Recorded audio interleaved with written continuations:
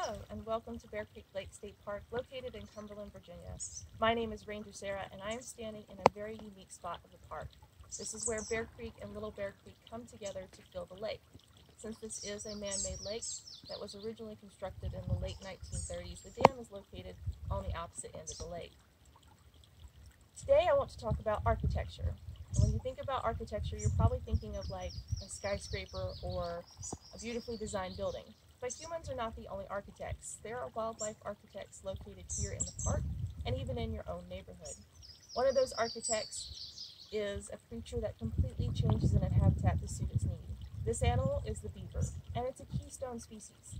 A keystone species is any animal or plant that is so critical to an ecosystem that without it, the system would basically break. The beaver builds the lodge or a dam. A lodge is where its home is, and the dam is what they use to clog up a flowing stream of water to build a pond, like the one behind me. This dam is constructed using a combination of sticks and mud that they will dredge from the bottom of the pond to add to the wall to hold it all together.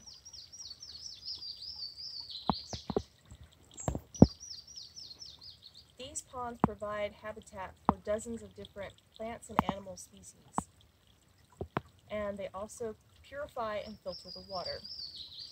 At the same time, these ponds add nutrients to the soils through the sediment and rotting vegetation.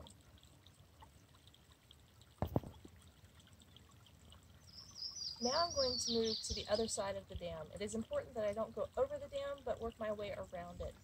So I'll see you on the other side.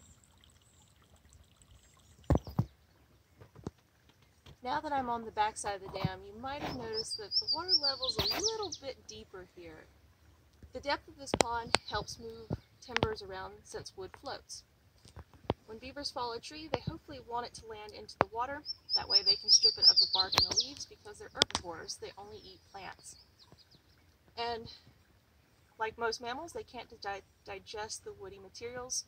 So it'll land in the water, it's easy to float, and they can push it here to the dam to use for construction.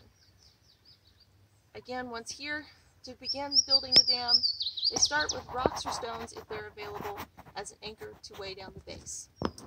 From there, they carefully interlock the timbers, and then they dredge the mud and sediment from the bottom of the pond to add to the dam. That mud and sediment looks like all this is. They add it to the dam to hold it all together like glue.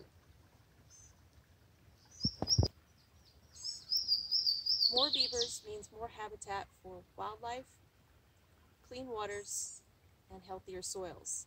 It also means less damage from floods and forest fires. Now, challenge for you staying at home practicing safe social distancing.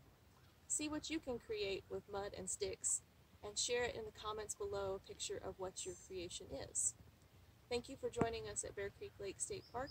Stay safe, and remember, wash those hands.